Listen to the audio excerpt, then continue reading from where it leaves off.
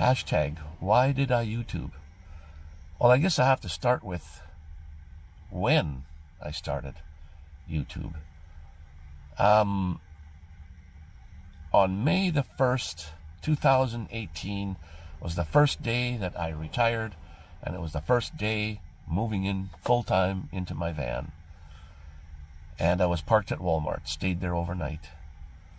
And I'm thinking, I'm going to video my journey across Canada. I have a few goals that I've set. One was to put my feet in the ocean in the East Coast, put my feet in the ocean in the West Coast. That would be my first goal, which I've accomplished, by the way. And so I figured that's going to take a lot of video, because I'm going to video every single day. And I've kept a diary, a written diary of what I did every day.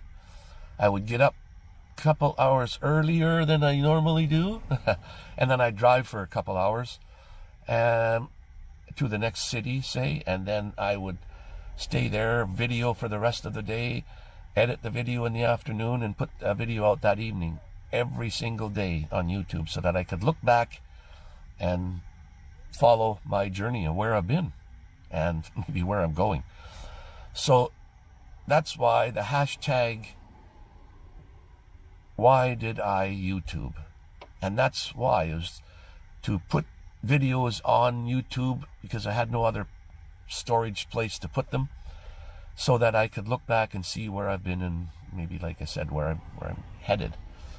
So that's why I started YouTube. I saw this video on Ghetto Van Adventures channel, hashtag, why did I YouTube? He didn't tag me. It just I saw that, and then I left a comment saying that I think I can do that, Dave. So I better put that out. So that's why this video, hashtag, why did I YouTube? That's why I YouTubed, guys. Thanks for coming out, guys. Thanks for watching, and stay awesome.